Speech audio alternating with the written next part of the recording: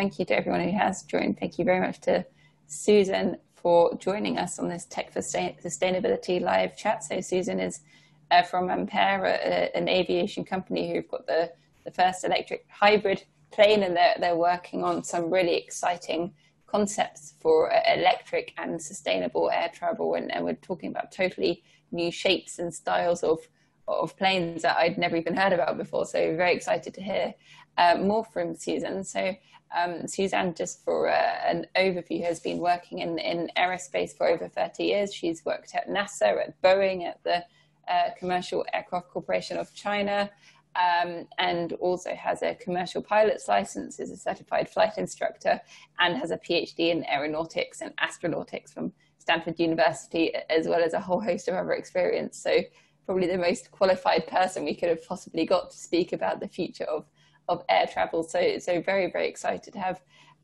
Susan joining us. Just as an overview, huge thank you to Tracer. So Tracer are a blockchain platform for the diamond industry, a connected value chain platform. So they've been working on with the diamond industry to foster a culture of innovation and working on creating sustainable business practices and ensuring consumer trust in the diamond industry, such as ensuring that there's no flood diamonds, as well as ensuring that all their communities are fairly and well paid that they work with, and really proactively working with those local communities where the diamonds are mined. So hugely grateful to Tracer for sponsoring and supporting this Tech for Sustainability series. So anyone can find out more about how they're working with the diamond industry and also other metal and mineral industries at community.tracer.com. And so Susan, thank you for joining us. To everyone who has joined as an attendee, look forward to hearing from you. All right, thanks. Well, good afternoon or good evening, everybody. And it's a great pleasure to be here with you all and talk about what's next for aviation. So first, a little bit on Ampaire. We are a startup that started up in 2016 in Los Angeles. And currently we have 15 employees, and we have also global footprint. In fact, I was just sharing just now that I will be going to the UK and start up 2 of very exciting projects with our UK partners. And also we have a small subsidiary also in China. Okay. So we are all in this jet age right now, which is, you know, the fastest means of transportation if you're going anywhere on the surface of Earth right now. And so the jet age, in fact, the whole aviation history is about 100 years, and we were in the jet age for about 70 years now. And these jets really help connected us from the different continents and everywhere, and we can fly very higher and faster. But also it has the downside, which is the aviation, the jets, contributes to about 3.5%. I just saw the revised number today, actually 3.5% to the global warming, or namely 900 million tons of carbon dioxide into the atmosphere per year. So that's something that's really awful. And we want to correct that. We want to clean up our act. And so in this chart, you can see that it's a report that's based on the various sectors of industry. So you have the heating, transportation, ground transportation, and electricity, aviation, and agriculture, and waste treatment, and so on. So this is an analysis for the UK, and you know, from 1990 all the way to 2050. And so as you can see, there's several scenarios.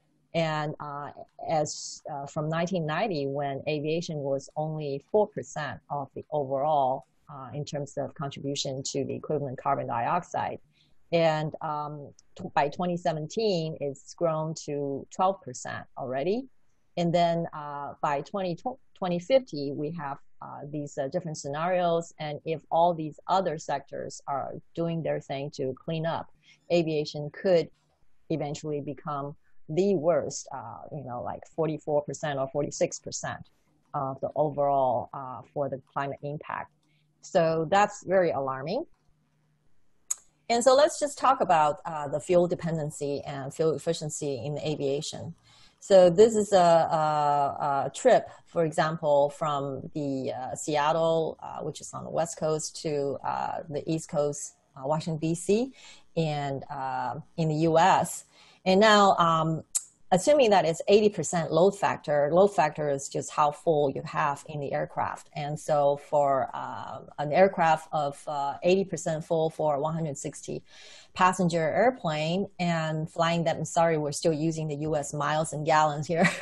So for that many miles, that many gallons, and then dividing out by the 130 passenger for the only 80% full, then we're actually getting 29 gallons per passenger. So all you have to do is contribute 29 gallons for such a flight.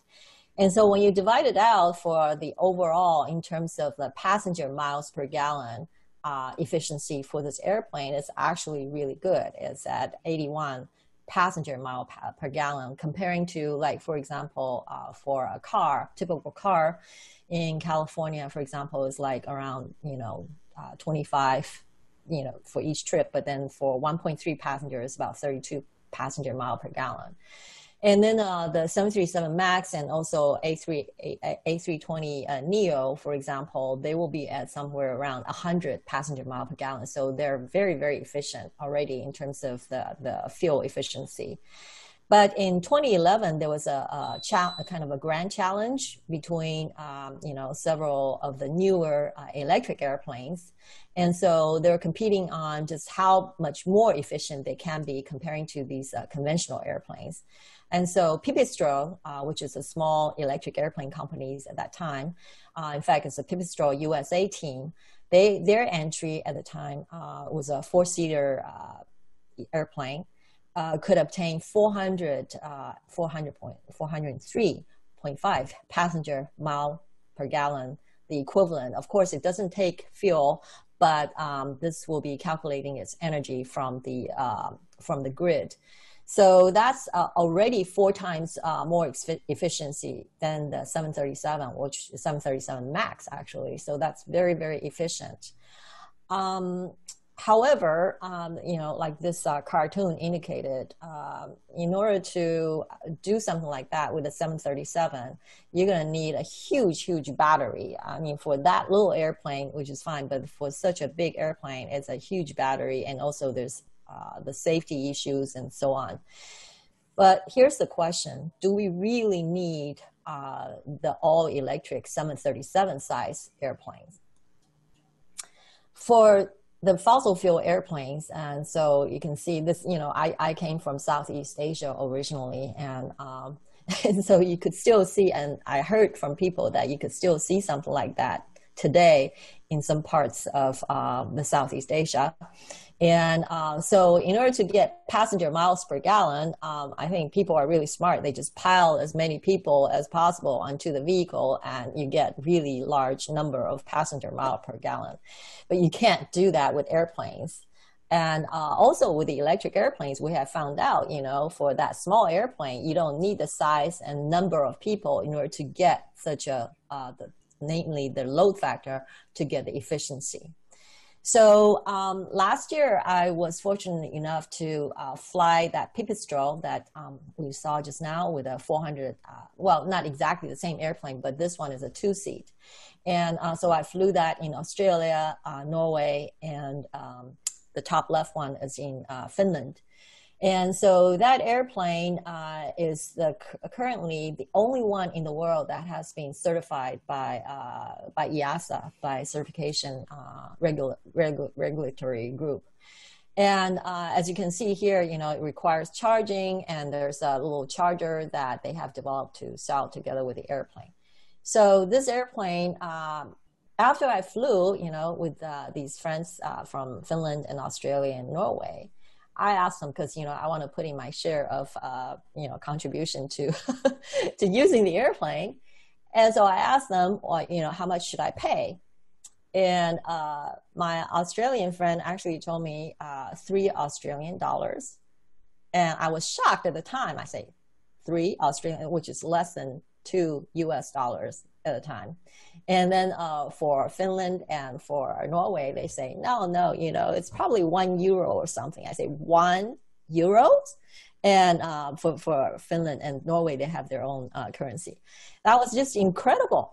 So then I started doing some analysis just to figure out the kind of efficiency and the kind of comparison for the operating costs. And so when so this is a Cessna 152 in comparison, which is a two-seater. You can see on this picture here. In fact, that's the picture I used for solo and getting my pilot license. And so for that airplane, in fact, that's a very old airplane, designed, built back in the 60s, actually late 50s, early 60s. And so the energy consumption per hour is around $34, and annual would cost, let's say for the airframe around $18, and annual for the power plant is around $12. And then it has to, you have to fly it because you have to oil the piston engine. So oil is around $3 per hour. And so the operating cost altogether is $67. That doesn't include if you want to hanger it or tie it down or whatever. So if you add up everything, and if you want to take flight lessons in those airplanes, it's north of $100 actually. But let's just say the typical, if you're an owner, you don't have any other costs, and so this is does not include the ownership costs and how much you bought it and your hangar fees. And so estimating at the time, I wanted to estimate just how much the pipistrel will cost. And so this is really the comparison. At the time I used the $3 and for conservative. And then inspection, per year, after I talk to people, it's around $2. And of course, you may have to replace the battery after so many hours. And then the power plant inspection, you will see the power plant could be very, very simple in some pictures in this deck later. And it doesn't use oil. So the overall operating cost per hour, I estimated, was $14. And so the big difference will be, 80 to 90%. The total cost will be 80% down. And, so definitely the energy cost will be a huge, huge difference. And so this is a chart that I did a screen capture from a recent talk that Tina, who's the CTO of Pipistrel, who gave this talk and showed that these are the actual numbers on the lower right that you're seeing. So the energy cost per hour is indeed even less than €1 per hour. And the operating cost per hour, they're estimated €17. And of course, this depends on the labor in Europe versus the labor in the US and so on. And then the total cost per hour, his estimate was €33. So if you remember, or let's see just how it compares to what I shared earlier. So those are the two numbers that's from pipistrels themselves. But some of the, aside from just the fuel, but the maintenance cost is really one of the biggest difference. So let's just take a quick look at that. And instead of 80%, it's 70%, but that's still dramatic. That's huge in terms of the difference. So, I know many, many people here in the US who want to learn how to fly, but, at $100 an hour, usually when you go to flight school, you have to also pay for CFI, the instructor and so on. It's really $100 to $200 an hour to learn. And then altogether you need, at least like 80 to 100 hours for getting a license now. And so that's just so unaffordable. But look at this number now. It is so different. And so if you take a look at some of the components, so this is the motor. In fact, this guy is Corey Combs, our CTO. And he's holding this motor, okay, for the airplane. And this the gentleman on the right, he's the director of Department of International Trade for the UK. And so we're giving a lab tour, and Corey was holding this motor. And, you know, I challenge anybody who can actually hold the piston engine of the Cessna 150 that, you know, in that little picture that you saw earlier. It's just impossible. I mean, in terms of the weight, everybody's talking about the weight of the battery and so on, but the weight of the motor, there's a huge weight difference there as well. Now let's take a look at the other component, like the battery, because, you know, indeed, there's a huge difference in terms of the energy density of the batteries required versus the energy density that we get from fossil fuel. But it's improving very, very fast. And also, more importantly, in the lithium-ion battery, the price is dropping. Like, you know, for example, in this chart, you can see it's dropping 85% price in 8 years. And not only that, there's more and more people that are manufacturing these, and particularly in China. So you can see, you know, in the world, by 2028, there's going to be 22 gigafactories, and China has a huge share of that. So that's in terms of battery. And now in terms of the airplane, what we want to do, we know the key here in terms of innovation is in energy, and particularly is energy optimization. Just like, you know, the way how you're going to architect a house, architecting an airplane system, you can optimize on the energy. You know, you build a house that can optimize on the energy. You may want to have your windows face different directions, you know, making use of the sun, the solar rays, or, you know, you can have certain materials for insulation and things like that. So our idea is to have totally energy optimized aircraft by doing the integration of the energy system. So for example, this particular airplane here you're seeing is our Tailwind, which is our patented airplane. As you can see, it has a very nice, clean aerodynamic surface. And on the back, it totally replaced the tail section of the airplane by what's called a boundary layer ingestion unit, which is BLI, with a fan inside. So what this is that not only is a propulsion unit, but it also helps to suck off the boundary layers from the fuselage, which generates the drag. And here's another example. This is not an Ampaire example, but it's from Impossible Aero for the drones. So remember, the energy density is very important for the whole airplane. It's not just the battery energy density, but the overall energy density, because you have to have the whole overall weight to be taken off. So in this case, this architecture is totally having the batteries being its structure system.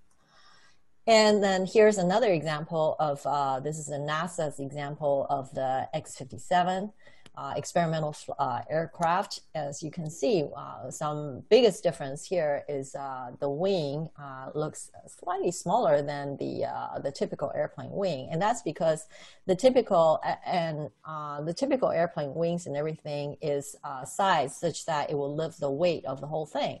Well, in this case, for the lift over drag aerodynamic ratio, while as in this case, it uses these propulsors, or what we call a distributed propulsion, all along the wing to help with the high lift scenario. And not only that, the typical propulsion, which is, you know, from the fossil fuel design, is such that it's designed separately from the airframe, and it's sized for the maximum requirement of energy, namely for taking off. You know, when you take off, you're defying the gravity from zero, you know, from right on the ground to the altitude. And so, but the thing is that during cruise, you got to throttle back to, you know, something that's smaller than the maximum thrust that you need. But then you're carrying all that weight of the propulsion. So this is a example such that it uses that principle by using the propulsor for the lift and weight, and also for the thrust that's distributed along the wing surface. And it also has these tip propulsors, making use of the wingtip vortices, because that would help also. So it's a very well integrated propulsion airframe integrated airplane. And this one is the Ampaire design. And so as we mentioned that Ampaire is trying to design the energy optimized aircraft. So we start from the energy system. And we use a approach much like Tesla did. So what Tesla had done was that it started out not going right into not right into a new car, but it actually start with the propulsion system and use the old Porsche and other just regular car frame for its battery and energy system. So we use the same principle, and we use this airplane, which is the Cessna Skymaster. And the Skymaster has a 6-seat actually, but in this version we showed only 4 seats. And we replaced, it's a twin, it's a inline twin instead of side by side, left and right. And so in terms of stability wise, it's a lot simpler to balance, especially when there's a failure in one of them. So we keep in this version, we keep the front engine, fossil fuel engine, and then we replace the back with our design. As you can see, it's much more simpler, and the motor inverter system, and then having the power, electricity, energy drawn from the battery, which is on the belly here with all these batteries. So our design is, philosophy is from inside to outside, and then of course we'll scale from small to large. And so in this case, what we have is a roadmap starting from the basically the 6-seat Skymaster and preliminary design of the 19-passenger. This one is a 19-passenger eco-otter. And so we can reduce up to 70% based on emission, and also we can reduce the energy requirement by 70% using the changed propulsion plan. So today we're electrifying these aircraft to hybrids on a case-by-case basis using our proprietary technologies. And this can be applied to many or thousands of existing planes. And we work with airport partners, energy providers, and infrastructure stakeholders to develop and demonstrate use cases. And then tomorrow, we will partner with major OEMs to replace conventional engines with low emission technologies. And then we can scale to dozens of aircraft types and also hundreds of units per year. And beyond tomorrow, the fully electric future of aviation will be built on the foundation we pioneered today. Our energy optimized aircraft solutions will unlock revolutionary designs, capabilities, value, and environmental challenges. So the next thing is really, really exciting here. So current regional flights are serviced by about 30 to 90 passenger turboprops and small regional jets in a hubs and spokes model with connecting flights. Now, these operations attain higher load factors for needed efficiency per flight, but at the cost of hub congestions, passenger inconvenience, and higher total trip emission per passenger because there are indirect flight paths. So since the pandemic, several regional airlines already dropped the services of connecting regional flights to particularly the secondary cities or second-tier cities. Examples are American Airlines and Express Jets here in the US. I'm sure in the UK there's quite a few as well. Now, the electric aircraft does not require the high load factor as we have seen. But they do achieve higher efficiency. So they can enable the shift to the point-to-point service on a viable short or thin haul routes between secondary city pairs or village pairs. Now, the similar trend has already been observed for the intercontinental flights where more efficient Boeing 787s and A350s in point-to-point services have already replaced the A380 services of these hubs and spokes flights. So this will unlock the hidden potential of many underutilized airports and giving communities better accessibility than ever before. And so for the US, this could be tenfold increase to the current destinations. And in other parts of the world, such as Asia, Africa, there could be many new destinations for connectivity of sustainable flights. And so as we try to introduce these electric airplanes into the market, of course, there's three components here. That one is, of course, the market itself. There has to be the need, there has to be the demand. And so having the economics, that I think the market could be quite sound, and it could be really disrupting as well from that shift we just saw.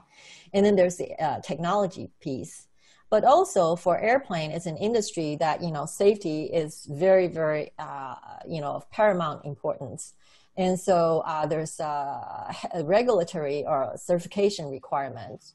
And so for that, we're working with FAA and EASA, as well as CAAC and, these regulatory groups. But also, when they certify these airplanes have to be certified to the common standards. Now, these are common strict standards, and many of these do not exist yet because, for example, we didn't used to have the electric motor for flying as a propulsion means. And so these new standards must be developed at the same time. So we're working with international standards groups such as SAE, ASTM, and GAMA, and so on. So, so that's great.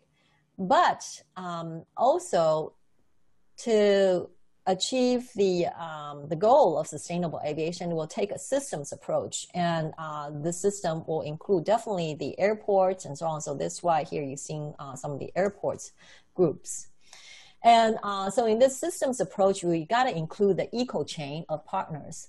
So in particular, the source and the process of the energy for flight must be sustainable. Otherwise, we're just really shifting the problem. And creating on-site energy generation, storage, and charging stations at the airports is essential for enabling the all-electric future of aviation, but also provides immediate benefit to both airports and surrounding communities. Airports can generate electricity through solar or wind, as you see in these pictures, or other renewable sources to be paired with energy storage system to reduce electricity costs during the peak usage times. Especially, you can imagine these megawatt airplanes all show up at the same time. It's very demanding on the energy infrastructure. So the charging system can be built up around electrified airports and serve as charging and transit hubs in the surrounding communities, increasing the mobility and facilitating the broader multimodal electric transportation. Now, when hybrid and all-electric aircraft are widely developed, the infrastructure will facilitate operations, further reducing emissions while keeping the regional communities connected. And so these infrastructures development is key, and it's a key enabler, stakeholder, and partner for the sustainable aviation. So in the UK, so in the chart just now, you see some of the big airports in the US. That's where they're starting a lot of that. But even then, what you saw are like in terms of 1 to 2 or even 20 megawatts, which is still not enough. Now in the UK, there's quite a bit of activities also, particularly in Scotland, the Scottish Islands, and also in the southwest part of the UK, and such as at Exeter Airport, at Cornwall Airport. And so these are some of the activities that Ampaire will soon be engaged in, and it's very, very exciting. And so the next for Ampaire in the next month, actually, that we're going to do is we're going to take the airplane to Maui. And in this particular airplane, we actually, because last year we flew the airplane, but the batteries were actually set inside the aircraft, and the electric propulsion means is in the back. But this year, we actually, in this particular one, we're taking to Hawaii. It's for a market survey flight. Namely, we can take passenger or we can take some customer on the flight. So what we're doing is that we're keeping the seats open now. Instead of putting the battery here, we have these batteries in the belly pod, just like the picture you saw earlier. and then we're changing the front to be electric. And so in so doing, you can see the contrast in terms of the energy savings resulting in how much it's going to cost in this particular one.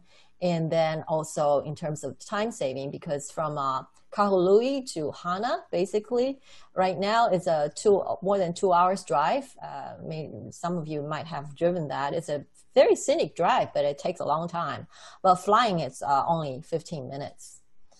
And so with that, I think I will open for some questions you might have. And so this is the team. As I mentioned earlier, we have a very, very capable team of 15. And I think some of those are not in this picture. But, well, thank you again. And I'm happy to entertain your questions now. What TRL level are you at? And, what is your addressable market? How do you quantify your addressable market? So the TRL level is, it's already like 8 or 9. I mean, obviously we got it all in. The only part is the battery is moving very fast. And I mean, the battery improvement is moving very fast. And so we may be able to try some of the batteries that might even be, 6 or 7. But it's got to be high. We're not working with TRL at 3 or 4 because that will be just too risky for the program. And mainly because we got to go to market. In fact, I don't think I mentioned that, but the airplane that's 19-seat, we call the Eco Otter, we plan to have that fly by 2023. And incidentally, the 6-seat hybrid, that's the Cessna Skymaster, was the largest first hybrid that's flown. So we plan to get the 19-seat to be the largest that's flown, the first to fly. And we're planning for 2023. And so anything less than TRL 6 or 7 is too risky at this point. What is TRL for us? Oh, so TRL is the technology readiness level, and I think it started by it's a definition that NASA has started using a long, long time ago, and I think the whole industry just basically adopted that term. Okay, no, thank you. Thank you very much. David is asking regarding certifications, how long could it take to certify a full electric regional airport? Airport or airplane? Aircraft, sorry. Aircraft. That was... Okay, well, that's a really good question. And, how long, I guess, is tied to the question of how fast you can finance your process, because so for example, some of the earlier example of the fossil fuel development, it could take anywhere between 3 to 5 years to 10 years even, or the whole development process could take a long time. Like Honda Jet was one of the last jets, small jets that have been certified. It took them, 30 years in development. And the finance took, in terms of billion.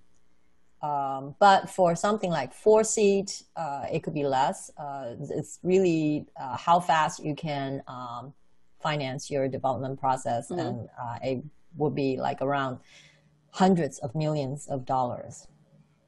And so if you can get this finance fast and get the people, it would be shorter time frame. But even then, because in this case, it's, as I mentioned, the certification requires some of the new standards. And new standards don't just come like, okay, you write a standard today, tomorrow it's published, because you have to sit down together with a whole group of people from the industry, because, the standard one company develops, for example, would only be good for their type of product. And so you need a whole consortium of industries there to discuss together and agree on. And then the regulator, of course, also participate in that. Mm-hmm. So that's the process that can take time. Yeah. But so far, it's very encouraging because the two-seaters are already been certified by EASA. So I think in this case, EASA is moving a bit faster than the FAA. And so that's one of the reasons why, Ampaire is also having a footprint in the UK. We mm-hmm. want to work with the UK CAA as well. And so because all these certifications, as you can probably expect, that there's a lot of bilateral agreements between EASA, FAA, and also today I saw EASA and China CAA also have the bilateral agreement. Namely, once they have certified something, then the other government who have these bilateral agreement would also agree to be certified. Mm-hmm. So that's very encouraging, and we're working towards that. And so in terms of 4-seat, I think you could see like within the next 2 to 3 years, but 19-seat, probably 5 years. Okay. No, thank you. On that note, so Rohit is asking, what are the challenges of design for 5-seater electric planes? Challenge for design. So right now, the challenge is, so for the design itself, I think the main thing is to integrate the new components and the airplane. Now, the design is one thing, but like, for example, Ampaire does not make the component. We have the component from the suppliers. So in terms of the components, the suppliers are not the typical, because, for example, typically the airplanes didn't have the motors, right? Or inverters. And so these are the new suppliers. And so even though you have a design that requires certain performance, the design is not really such a big difference. Mm-hmm. It's such a big challenge. But it's trying to get it from the supplier because they're building it for the first time. And so I think that's really the key. The key is in terms of we're doing this new thing. You have a new supplier base. And of course, this new supplier base has to do all kinds of testing on its components. So for example, like the batteries, they have to go through the DO311, all the testing. And by the way, a lot of that certification kind of standards was if you remember the 787, when it first started, the Dreamliner, they had the lithium ion battery issues, catching fire and so on. So the FAA has some very, very stringent testing requirements for that. And so, but the thing is that now the lithium ion batteries are improving, and but still, we have to, the test procedures and so on, they themselves are also standards that are evolving as well. So that's why this whole new supplier for the design is probably the biggest challenge here. Mm-hmm. Thank you. Got a question I like very much from Philippe, who's asking, do you have a flying car project in mind? And how do you see their potential versus electric planes? That's a really good question. I like it. So flying car, it's kind of a dream. And, in lots of cartoons and so on, people have already shared that. And this is something I think sooner or later it would happen. But the point is, in fact, that's what, earlier on we talked about this electric vertical takeoff and landing vehicles. So that's kind of moving towards that. But we got ourselves in kind of a situation where if we have flying cars, we're going to allow everybody to fly them, because I don't even like to drive my car, especially sometimes when the traffic is so jammed up and everything. It's just not fun. And so you would like to have autonomous flying cars so that not everybody has to go pay your dues and get a pilot license mm-hmm. to fly and drive, right? And so you're talking about autonomous. Well, in terms of autonomous, and I know that you have a speaker next time too on the autonomous vehicles, mm-hmm. you're interfacing with the existing system. because in the existing system, you've got other airplanes flying and you have all these things. And so a lot of the rules are not there yet. And so your autonomous system has to be developed to accommodate all that and be integrated into the existing air traffic management. By the way, air traffic management is still using voice to communicate. I mean, we're talking about TRL level of, we're talking about technologies like autonomy and so AI and so on that is way already, way developed. And here in the air traffic management system, for example, when I fly an airplane, the first thing I have to do is contact control. On the ground, I want to taxi somewhere, I contact tower on the ground, and then I contact tower where I'm going and so on. It's all voice. And it's not just the small airplanes, it's big airplanes too. And so this voice communication has got to change or has got to shift to something much faster, right? And especially when you have, thousands or hundreds of thousands of small flying cars around. I mean, you can't afford to have voice communication anymore. So all those communication, command and control and all of that have to change. And so it's very exciting. But just the airplane or the car itself, the physical design is really not that much of a challenge. It's really how you fit into the system and safely operate within the system.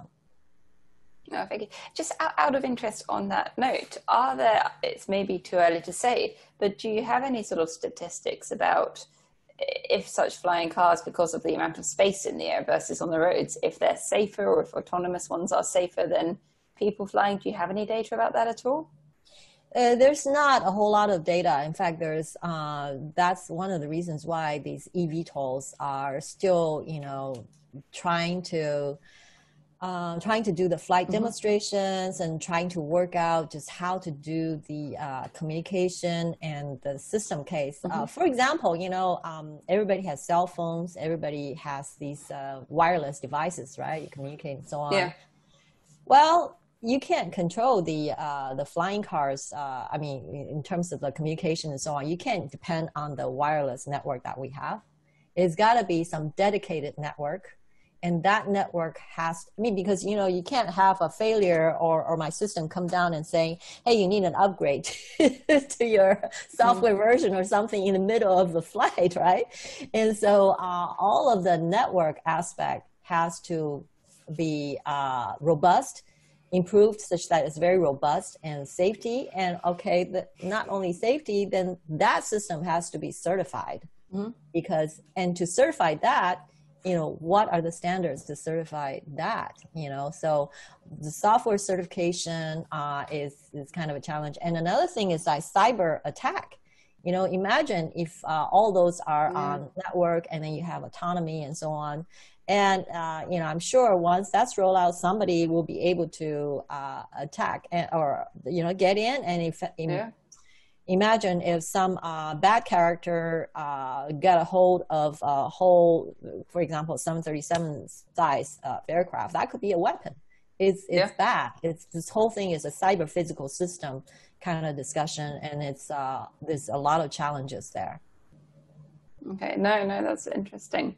I've got another interesting question from David, and we've touched on the design of some of the futuristic aircraft before. You said about the vertical aircraft, and there's the new V-shaped plane, which is effectively two tubes with wings, to use David's words. But David is asking, regarding the design of future aircraft, why are we still looking at tubes with wings? Are there any other creative designs in mind that are coming up?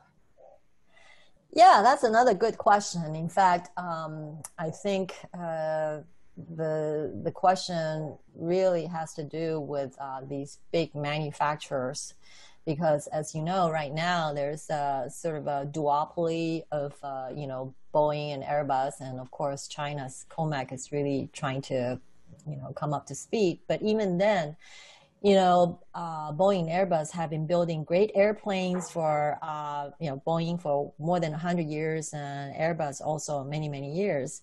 And they're doing very, very well in getting the efficiency and everything. And so, for example, within Boeing, there's been, a blended wing body, which is kind of a flying wing type of thing. And it could attain really good efficiency and all that good stuff. But it couldn't go forward because imagine when you have something like that, the whole manufacturing, perhaps even supply chain, down to second, third tier would have to change. And that is cost. Mm-hmm. And also, as Boeing and Airbus both have backlogs to their airplanes. And so really the question is who can pump out these airplanes as fast as possible? So that whole process, for example, Boeing was building 40 to 50 737s, per month, or at least one per day. And I think Airbus is up to 60 or something per month.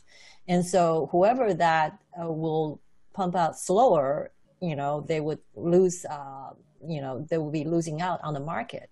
And so when they become so good in doing that, it's very hard for them to adopt a new configuration.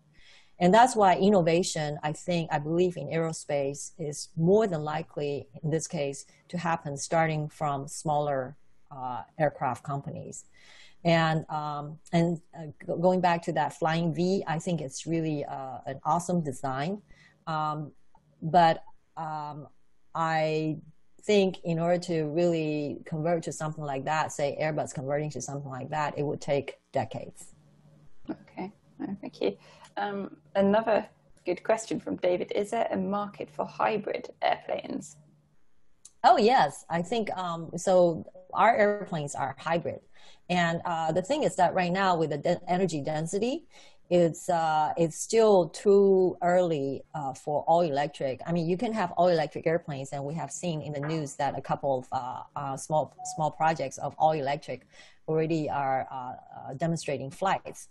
But they have very, very, very limited range, like maybe a mile or two or something like that. And there are applications for such flights.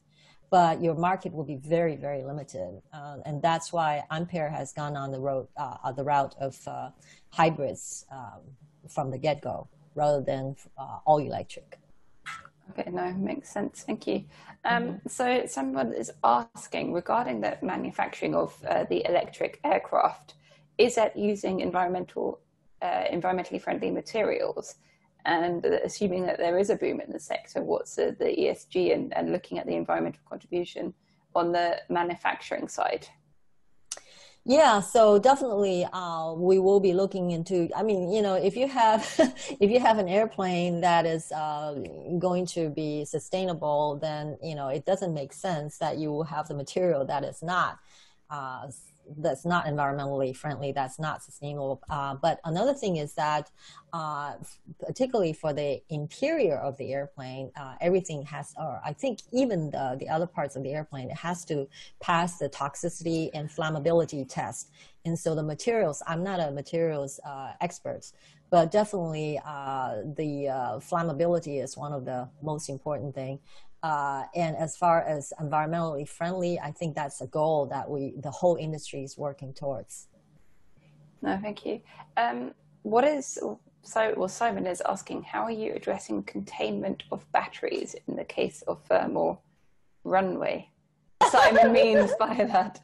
Yeah, Simon must be an expert on this because DO311, that's the whole idea, So Boeing came up with this containment thing by building a steel box around it.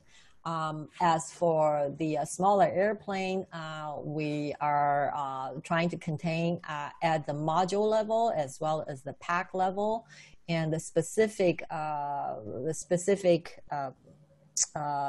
approach I cannot share here. But we have to demonstrate that for the certification. And yes, that's one of the most important requirements. Okay, thank you. A question from Akul for you regarding funding. You mentioned earlier that the fundraising is the largest part. Are you currently raising an additional round of funding? Who are your current backers? And if so, what series are you on? Oh, good question. So currently we're Series A, and I believe we're closing soon. And so far we've raised about 10 million. And However, we also leverage other fundings, such as the NASA, because NASA has a project where we have to compete for that, and I can't say the specifics, but we're one of the final competitors in that project, and so we're leveraging NASA and also the U.S. ARPA-E also has a series of fundings for maturing the component technologies. And so we are leveraging that funding as well. And we do have other smaller fundings from the Air Force. And let me see, anything else. So the thing is that we do have VC fundings as well as the other government lab fundings for this. Mm-hmm. Okay, thank you. We always welcome more funding. I wonder that's why he asked. Yeah. You mentioned earlier when you were talking about the cost of electric air travel that the electricity was cheap in some countries, partly because of government subsidies. Is electric air travel cheaper in general due to government subsidies? And they're asking if so, how sustainable is that, especially in countries where current government is doubting climate change and isn't perhaps sourcing their electricity from the most sustainable sources? Yeah, so that's kind of a complex question because, in fact, there's good studies for the U.S. part, at least, in terms of, the electricity costs. Because, right now, for example, in that chart I showed, a lot of the airports are becoming, energy hubs. And for example, the first airport that's 100% sustainable is the Chattanooga. And also, so Chattanooga Airport. And so in doing that, but even that, at the megawatt level, it's still not enough. And just assuming that you do have enough electricity at the airport from the grid, but the power provider will still decide on their rates based on just how much there is in the demand. And if everybody needs certain demand at some peak hours, the rate will still increase, not decrease. And similarly, I mean, if you go to the other parts of the world, things can be a little different. But for example, like in China, on the whole western side of China, they're just,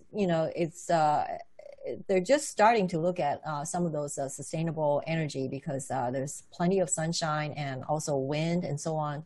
And so it's a great opportunity for them to directly go, just like in the telecom industry, where China went directly, in many places went directly to the wireless instead of the ground infrastructure. And so for aviation, they could basically leapfrog and go into the sustainable energy and, generating this kind of sustainable aviation at the same time. Well, there's other parts of the world, such as Africa and other parts of Asia, where the energy, the current energy grid is maybe not as developed as, Europe and US. They could also start looking into the plans for sustainable energy generation, and especially if it's at the airport and so on. I think a lot of that would have to be coupled with their the specific country economics plan, and so that's not really for me to to comment. But I think there's a lot of opportunities, and so right now I think around the world it's really the sustainable aviation is almost at a level playing field. There's a lot of opportunities for the different countries. And it really depends on the policies and the government specific commitment to make this happen. Okay, thank you. Rob is asking, do you see electric jet engines becoming a reality? Well, so the thing with jets is that, it takes, it's an air breathing and it burns some kind of fuel. It is possible to have a hybrid of jet and electric, And in fact, you know, the Boeing 787 Dreamliner was kind of a beginning of that, but it just uses the jets and a generator to generate the energy, the power that's needed, as well as the battery that's drawing the electricity. So some kind of hybrid together with generator, I believe is doable. I'm sure the big companies such as Rolls-Royce or the others, they're looking into developing such engine, electric air-breathing sort of combination engines. Okay, no, thank you. I have a question on sort of what type of aircraft do you think is a realistic future? Are we looking more, do you think, at sort of electric taxi aircraft or like you say, sort of privately flown or autonomous aircraft, or are we more looking at a commercial system where you've got multiple people in an electric plane? What do you think is the reality for the majority of electric transport? That is a great question. So right now there's more than 200 projects or companies that are working electric aircraft. And the majority of that are working these kind of eVTOL, electric vertical takeoff and landing type of aircraft.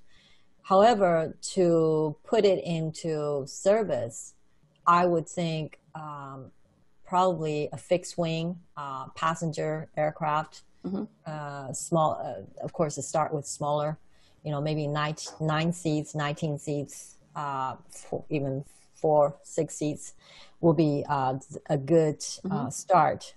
Because the other eVTOL parts, just because you have vertical takeoff and landing doesn't mean you can take off and landing everywhere.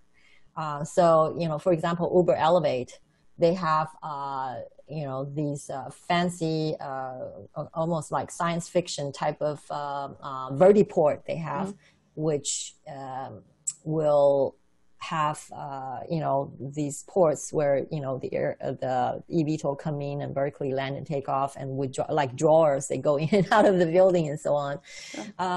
So there's a lot of, like I mentioned, the air traffic management issue, a lot of the communication, networking issues. So those will have to be absolutely flight tested and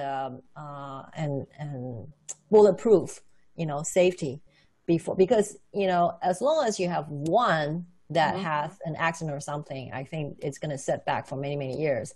And so currently, I think China has authorized EHang, which is a eVTOL company, to start doing some local restricted flights. And so we'll see how that goes. And I do know that in the UK, there's, you know, the drones doing some parcel sort of delivery from, you know, in some remote areas. So I think that will happen. It's just a matter of time. But probably the first ones will be the electric fixed wing aircraft, because they take off and land from the airports. Yeah. Do you have an idea of timeframes for the sort of the parcel delivery, the food delivery drones, or food delivery drones? I think that may happen. I think the test runs are already happening.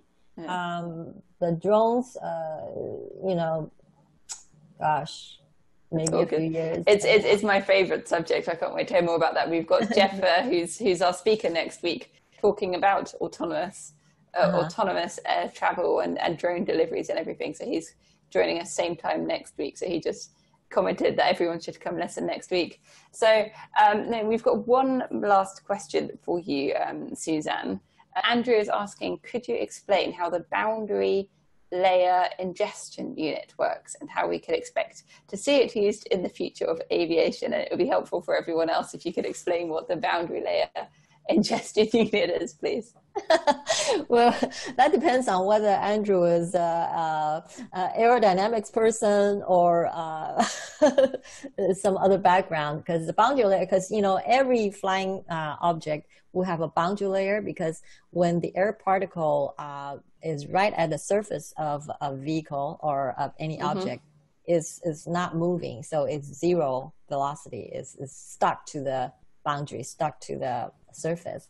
And so the boundary layer creates a lot of drag because of that, because, you know, the air from the outside has to drag all of this, you know, all of these particles off the vehicle, right? So there's a boundary layer where the velocity goes from 0 to the outside velocity. Mm-hmm. So that contributes to the drag of the fuselage, which is quite large because it's one of the largest part of the airplane. So if you have the boundary layer ingestion one, which, you know, you have a ring outside, that's a fan, you know, with a mm-hmm. ring outside, it could suck off this boundary layer into the engine, of course, into the unit.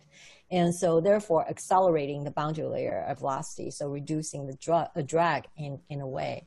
So it's a great concept, and many research groups in the universities have done a lot of experiments on it, and so there's some very encouraging data, and so I think we'll see more of that in the coming years. Okay.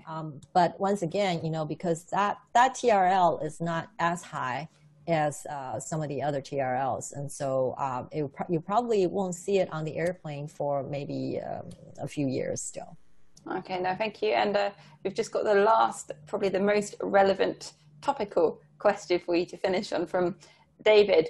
When will we be able to buy a ticket for a ride in a fully electric aircraft from London City Airport?